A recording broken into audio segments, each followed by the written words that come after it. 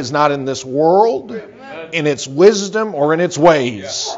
Praise the Lord. We do have a higher ground in the Lord Jesus Christ. And of course, as you all know as Bible believers, everything we know about God comes from this book. And any thought that you have about God that's correct has to line up with this book. And any thought you don't, if you have about God that doesn't line up with this book, well, it's not a correct thought. And a lot of people think they know God, but their thoughts are contrary to this book. And so again, this is one of the purposes of the King of the Mountain series, is just give little digestible topics, subjects. Most of it is things you already know, but you can go back and look at them. You can go back and refer someone to them. And this afternoon, I want to look at a subject that I find fascinating.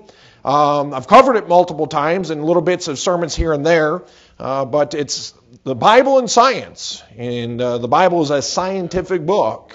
Every time the Bible mentions anything about science, it's always true.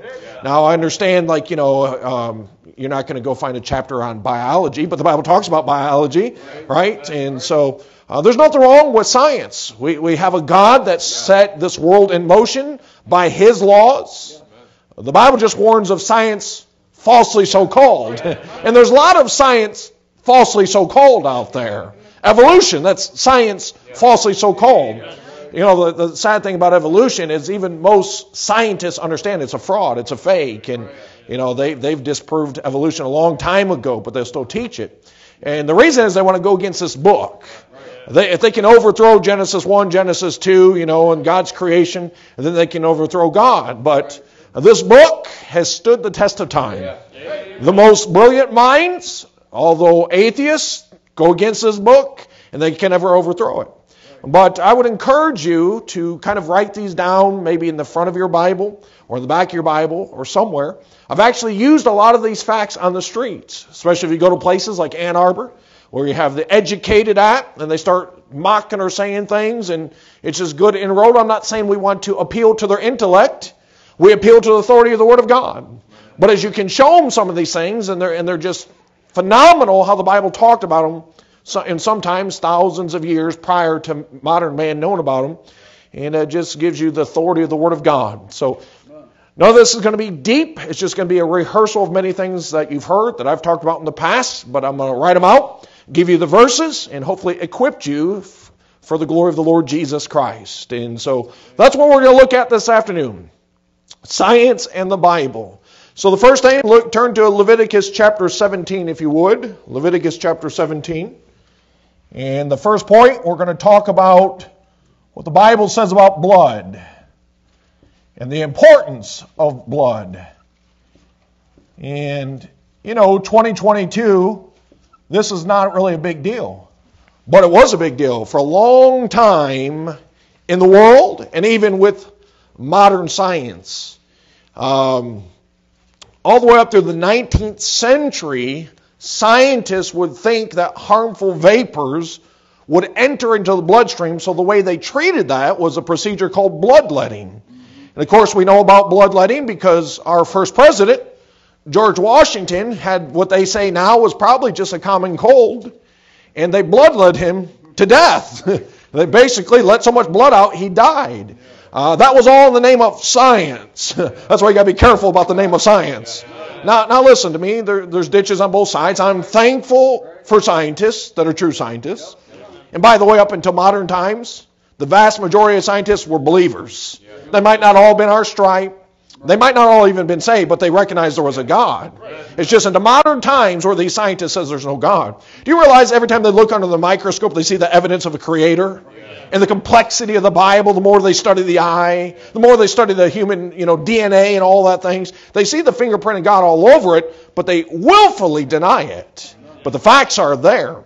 But up to the 19th century, they practiced bloodletting. Again, George Washington, they bled to death. But all they needed was the Word of God. Again, I know, very simple statement. I know you already know this, but this is a scientific fact. Yeah.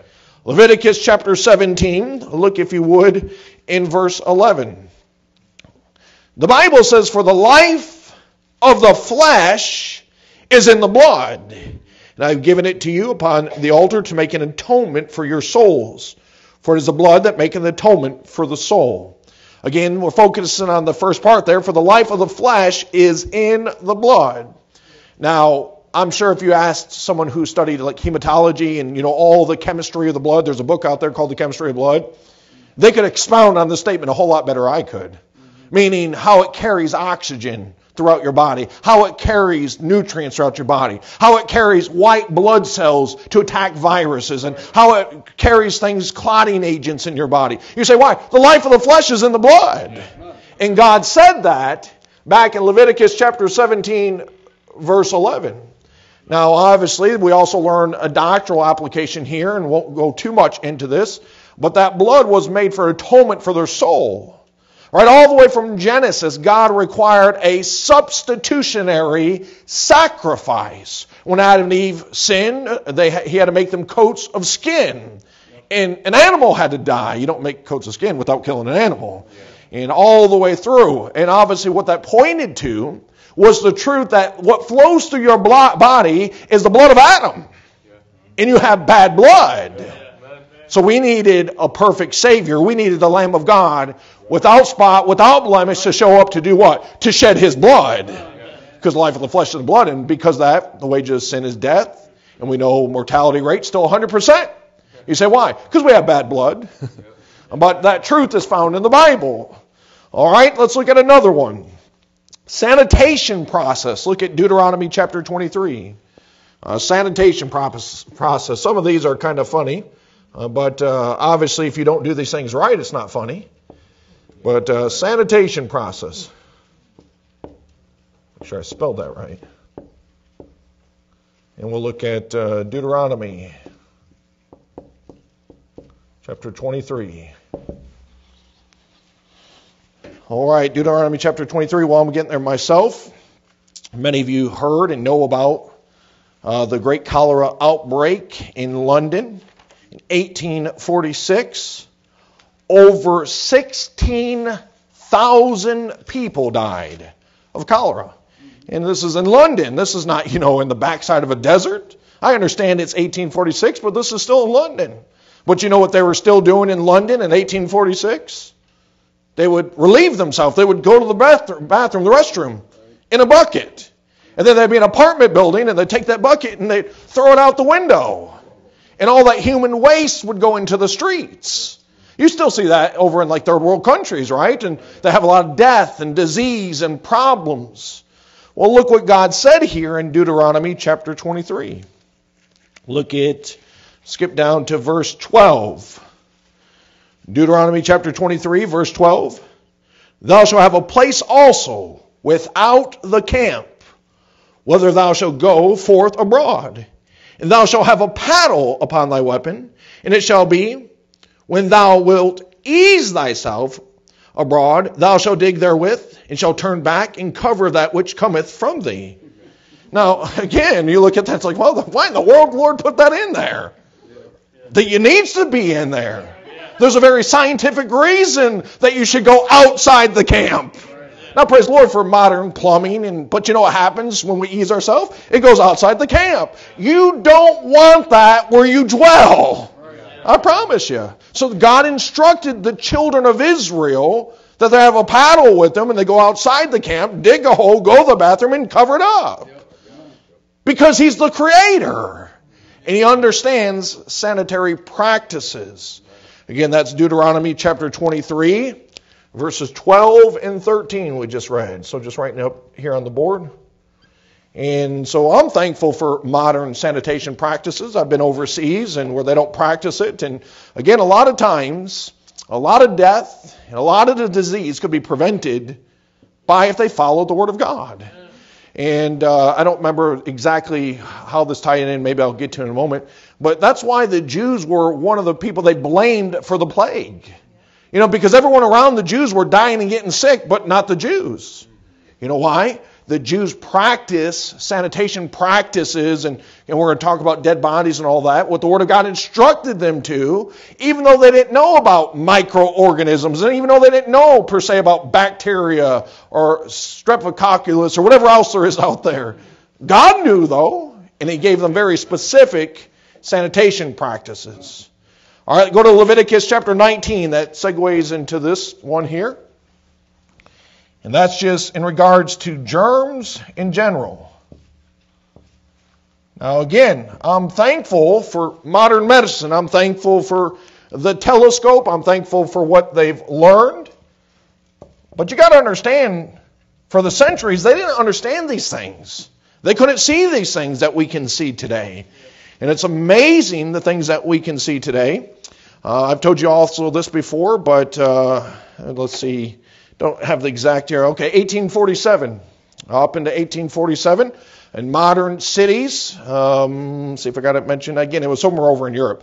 But in 1847, the death rate of women delivering babies was 18%. That means 1 out of every 6 children, the baby would die when they delivered. That's a high percentage. Ours is probably a little over 1%, maybe close to 2% in worst case scenario, but average, he's shaking his head no, it might even be lower, but it's way lower. I know it's low, but 18%, could you imagine that? I'd be worried if I was a woman or even a father going to go in the hospital. I got 1 out of 6 chance my child's not going to make it. You say, why was that? Well, up in those times, what they would do is doctors often would conduct an autopsy on a dead body. And then they would go deliver a baby right afterwards. And what was standard practice during those days is if they washed their hands, they would dip them in basins and wash their hands. And then they'd touch this dead body, cut it open, perform the autopsy, maybe wash their hands in a basin if they had time because it wasn't mandatory. And then they would go deliver a baby. And they couldn't figure out why there was an 18% death in the babies. Well, they implemented at this particular hospital hand washing, and this is where I got the number, it dropped to below 2% almost immediately once they implemented hand washing. Well, again, all they needed was the Word of God. Look at Numbers chapter 19. Numbers chapter 19, I'll just read here, I have it in my notes. Verse 11. Did I give that to you in 19:11? All right.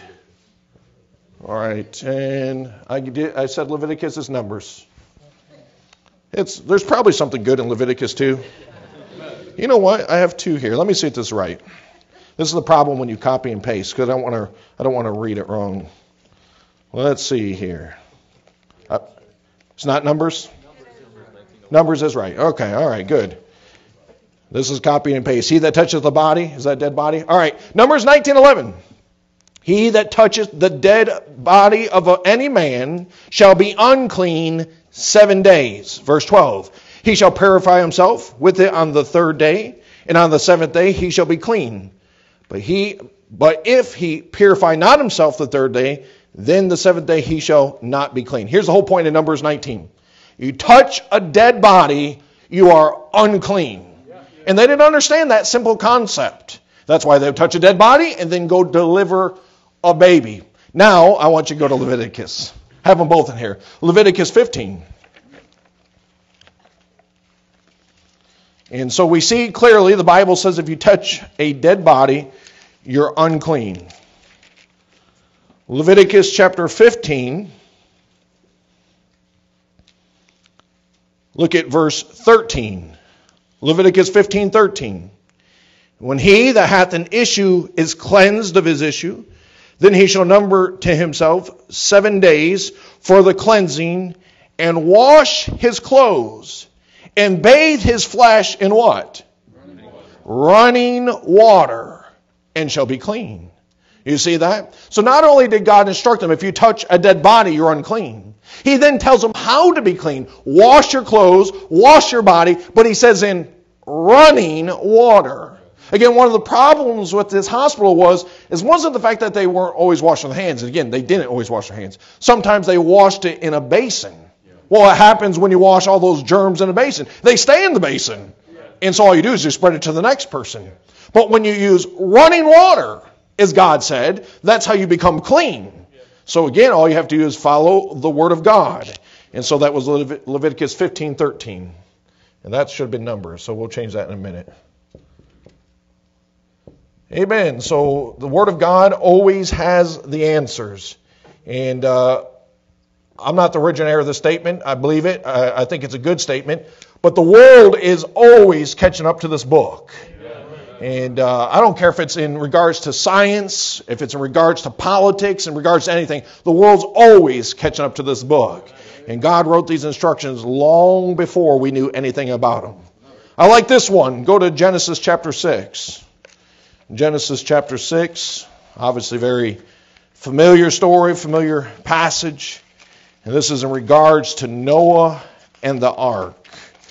And, sometimes you read the Bible and God gives very specific details and you're like, oh, that's kind of a bore. Why did God tell me, this many thatchets and this many, cubits and all this? But listen, as we know, the Bible, every word has purpose.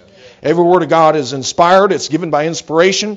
And so when God gives Noah these instructions, it wasn't so just like, I'm kind of bored today, so I'm going to give you the details. There's a purpose in these instructions when God gives Noah to building the ark.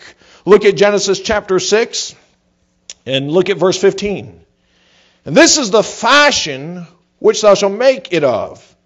The length of the ark shall be 300 cubits. The breadth of it 50 cubits. And the height of it 3 cubits. Well, no, 30, right? 30 cubits. And so what you have there is 300 by 50 by 30. And that was a very specific ratio. And what we learn there is about ship engineering and God's detail in regards to ship engineering.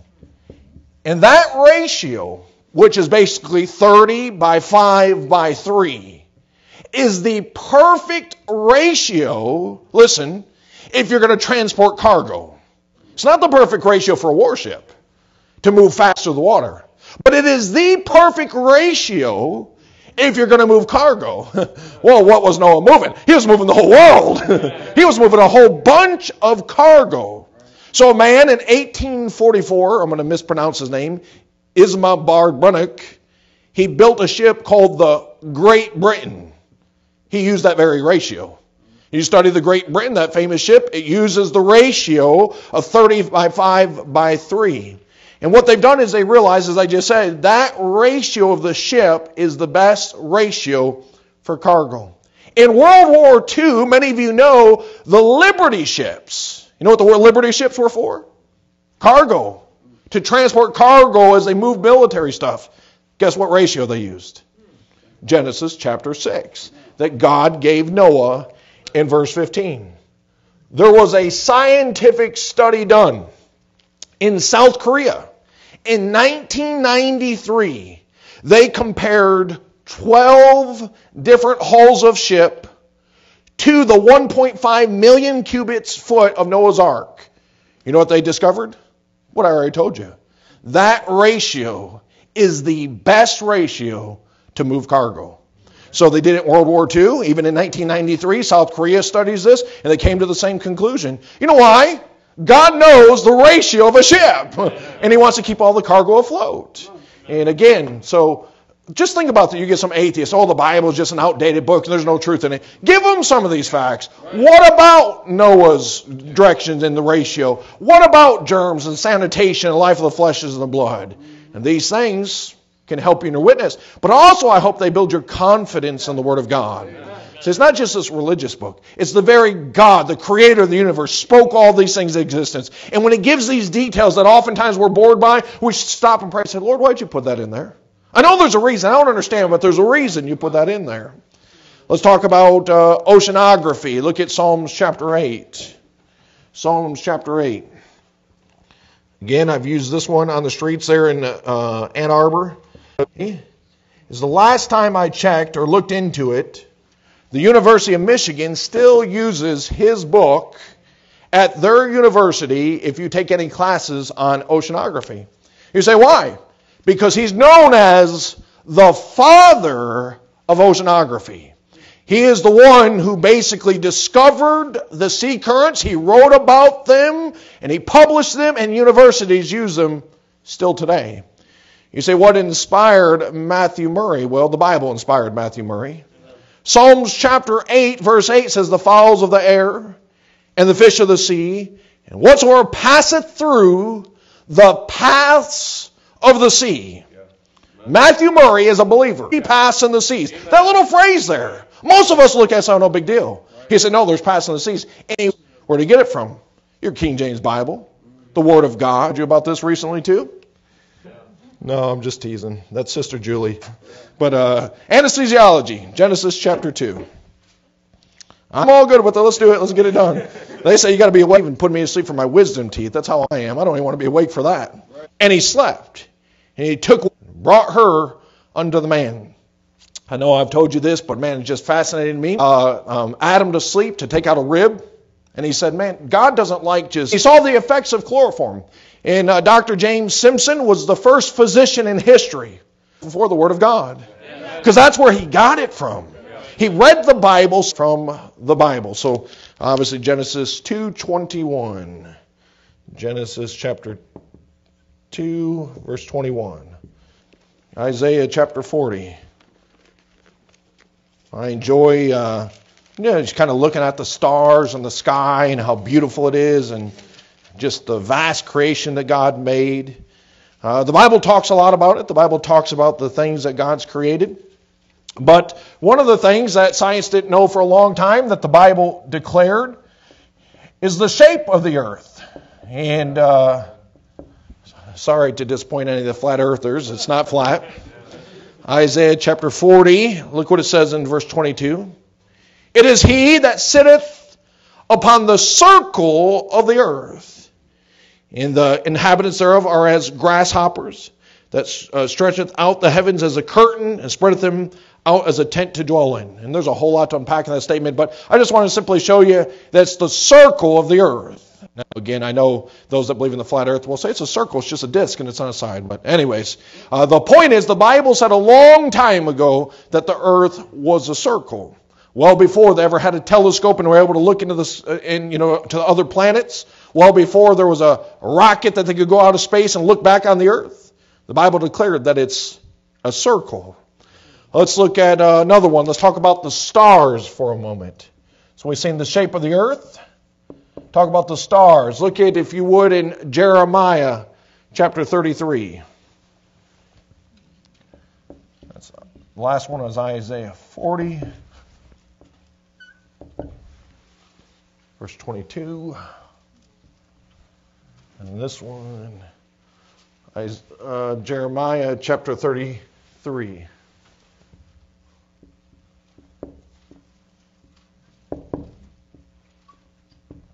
And look, if you would, in verse 22. The Bible says, as the host of heaven cannot be numbered, neither the sand of the sea measured. So I will multiply the seed of David, my servant, and the Levites that minister unto me. It wasn't too long ago that science taught there was only 1,100 stars. They really did that. They taught that. Now, it's been many years ago. But the Bible says they cannot be numbered. And you know what you see with the naked eye? You say, oh, man, there's a lot of stars there. And then it's a little bit clearer, and you're like, man, there's more stars there. And then the advancement of the telescope, you say, wow, look at how many stars there. And finally you come to the conclusion the Bible's right. Man can't number them. And you can. But you know what I'm glad? I'm glad we serve a God that can. So let's talk about man and his perspective. But the Creator not only numbers them, the Creator names them. Look at Psalms chapter 147, if you would. Psalms chapter 147. So the fact that they can't be numbered by us doesn't mean there's an infinite number of them. Man just simply can't number them. Psalms 147. And again, I'm glad we serve a God that can. You know, it'd be a pretty sad God if he was limited by our ability. I'm glad he's not. Psalms 147, look what it says in verse 1. Praise ye, the Lord doth build up Jerusalem. He gathered together the outcasts of it. Telleth the number. He said, hey, there's Joe over there. And they used to, from our perspective, limited. It tells us we see the shape of the earth. We see the stars. A couple more and we'll be done. He stretcheth out the north over the empty place, and hangeth the earth upon nothing. Now, again, you know all the mythology and what they used to teach in science. And I know I'm going back a ways, but they used to think the Earth sat on a big, either giant held it up or sat on the back of a turtle or all different types of things. That's the wisdom of man, foolishness. God said, here's what I'm going to do. I'm going to hang it on nothing. And hanging on nothing, it's going to go nowhere. And going from nowhere, it's going to come from nothing because I created it. I'm God. But that's what God does. He hangs it on nothing.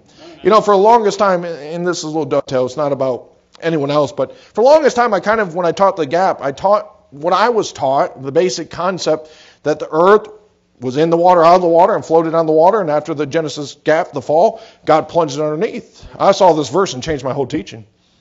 I think God from the beginning hung it on nothing, just like he said. And if you ever see my models, Genesis 1:1 has the earth hung on nothing. I believe it always is hung on nothing. But that's the God we serve. He hangeth the earth on nothing. Here's another one. The book of Job, they say, is the oldest book in the Bible.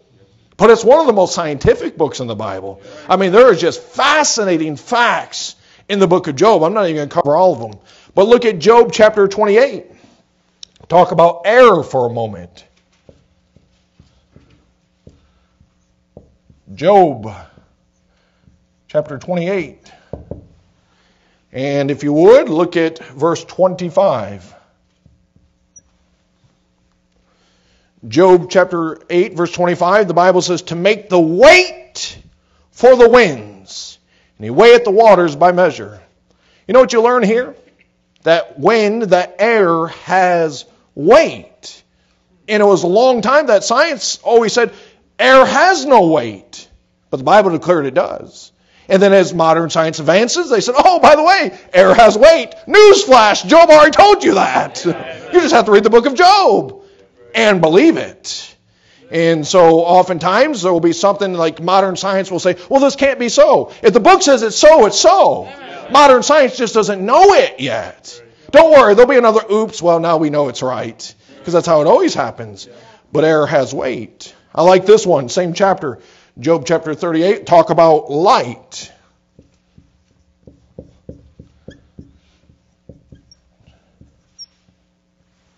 It's the same chapter. It's not the same chapter. I'm all over the place. Job 38, sorry. I'm not very good at multitasking, writing, board, all that. But do the best I can for the glory of God. All right, Job chapter 38. Verse 19. Where is the way, you see that? Where light dwelleth. And as for darkness, where is the place thereof? That thou shouldest take it to the bound thereof. And thou shouldest know the pass to the house thereof. You know what the Bible declared long before science ever knew it? That light moves. It has a path. Light has a way. And of course, they start studying that out and came up with some amazing advances in science. But the Bible declared that light has a way. See, the Bible talked long before COVID. Listen to me. That the sick should quarantine. Not the healthy. But the sick should quarantine. And the Bible talks about how they should be outside the camp. And obviously this is dealing with leprosy. Leviticus chapter 13. I know this is a sideshow. Everybody might as well chase this rabbit. We're done. So how do you determine? I'll just tell you how I determine. If I go to work, I go to church. If I'm sick enough where I have to miss work, I probably will not come here. Because I don't miss work unless I'm sick, real sick. And so obviously do with that. That's free. You do with it as you want. But I never understand these Christians. Well, I'm sick today. Well, did you go to work today? You went and made money? We're not worried about it, I promise you here. So that's just a rule of thumb I have. All right, so anyways, the point is, from blood, sanitation, germ, ship, oceanography, anesthesiology, the shape of the earth, stars, earth being hung on nothing, air having weight, light moving, light waves, quarantine, and there's much more in the Bible. And that's why this